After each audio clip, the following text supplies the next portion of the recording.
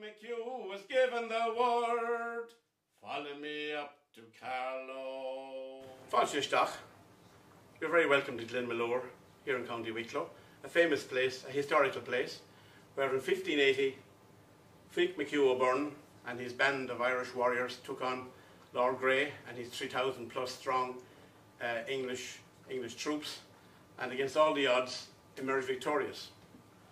The song Follow Me Up to Carlow by P.J. McCall loosely deals with the Battle of Glenmalure, but it's not just about the Battle of Glenmalure. It brings in other aspects, I suppose, spreading 20-25 years of Irish history of the time.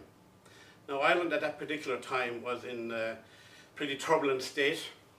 The Tudors, who had come to the throne in England after the Battle of Bosworth, they were trying to establish themselves in England and in the kingdoms, etc., etc.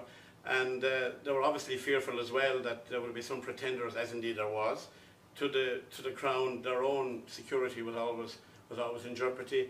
Ireland was a constant thorn in their sides.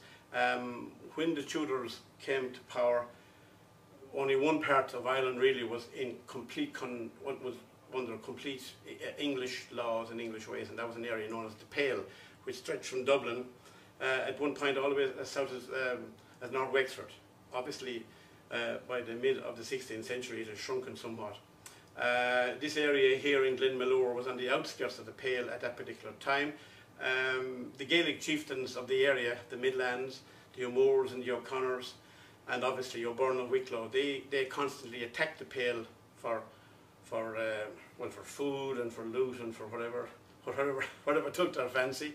The song, as I said, deals primarily with the Battle of Glenmalure here in 1580. At that particular time, the Tudors adopted two various ways of conquest. One was a military conquest and one was a conciliatory conquest. And depending on how much money they had at any given time, that more or less determined which type of conquest they embarked upon. In the mid-16th century, Henry VIII began a conquest known as Surrender and Regrant, where chieftains, both Irish and the Old English or the Anglo-Normans, were invited to give up their lands. They would get in return an English title, and then in return their land would be given back once they more or less guaranteed that they would speak English, become Protestant after the Reformation, which was another ingredient into the mix, and that they would adopt English ways of farming and English ways of living, etc., etc. Many of the Gaelic chieftains actually took advantage of this because it basically guaranteed that their name continued on in the English system of primogeniture, which was first blood.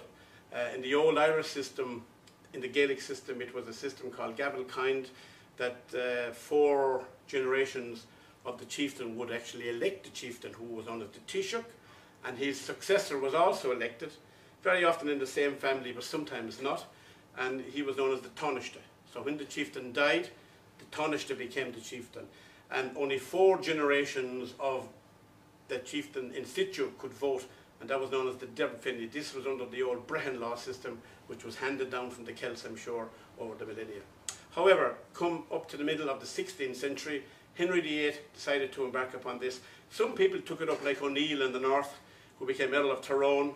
They thought he was alive, which of course he wasn't, because very, very soon after the Battle of Glenmalure, we had the 9 Years' War, which culminated in the Battle of Kinsale, which of course the Irish were eventually defeated, and then you had the Flight of the Earls in 1607, and of course the Treaty of Mellifont, which opened the door for the Plantation of Ulster.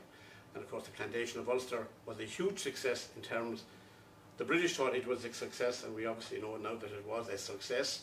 They learned from the previous plantations of Laois Offaly, the composition of Connaught, and obviously the plantation of Munster. The battle here in Glenmalure was basically how the Desmond Rebellion, the second Desmond Rebellion, had spread from Munster into South Leinster. It was an offshoot, if you like, of the second Desmond Rebellion, and which was a law of succession, even though James Fitzmaurice Fitzgerald tried to make it into a religious war, a counter-reformation war against the English throne at that particular time, who were trying to bring in Protestantism around the country.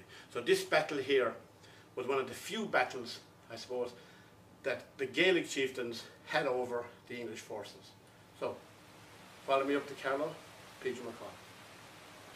Lift me care og your face, brooding o'er the old disgrace that Black Fitzwilliam stormed your place and drove you to the fern. Grace that victory was sure, soon the firebrand he'd secure until he met at Glenmalure with fake McHugh O'Byrne.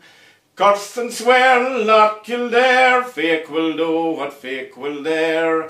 Now Fitzwilliam, have a care, fallen is your star low. Up with halberd, out with sword, on we'll go for by the Lord. Fake McHugh was given the word, follow me up to Carlow.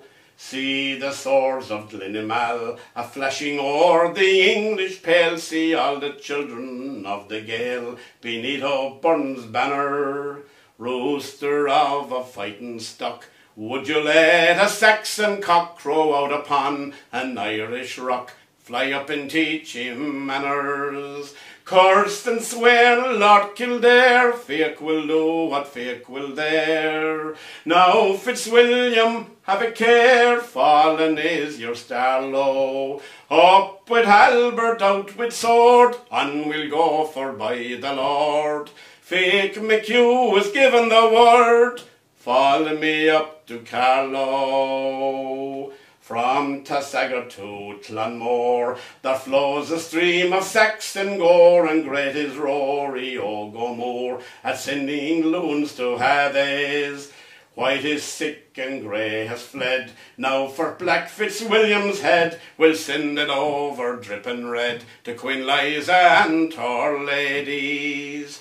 Curse and swear, Lord Kildare, fake will do what fake will dare. Now Fitzwilliam, have a care, fallen is your star low. Up with halberd, out with sword, on we'll go for by the Lord. Fake McHugh was given the word, follow me up to Carlow.